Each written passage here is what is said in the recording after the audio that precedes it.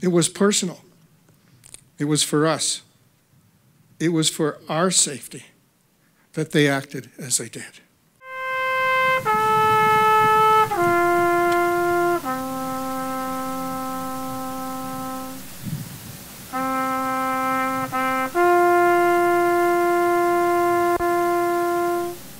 Those who made the ultimate sacrifice did not give up their lives for a red, white, and blue piece of cloth.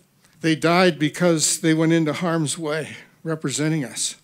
You know, this has really been a challenging year for our entire community. The tragedy that happened up at Planned Parenthood wasn't just us, it was our community.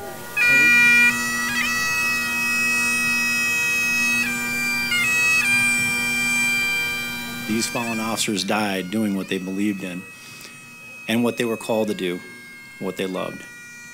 The stories varied, all different uniforms, one unified mission, to protect and to serve.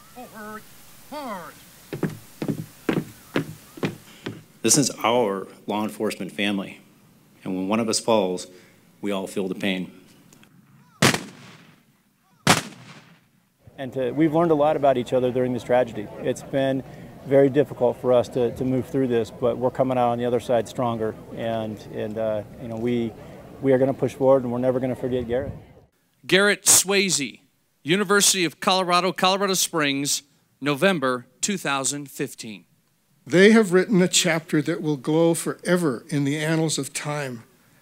May these dear families know that we have not forgotten, and we will not forget the incredible service and sacrifice that their heroes made to our communities.